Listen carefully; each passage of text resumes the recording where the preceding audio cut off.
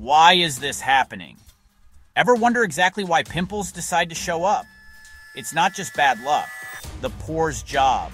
It all starts in your pore. Your skin produces an oil called sebum to keep itself moisturized. The blockage.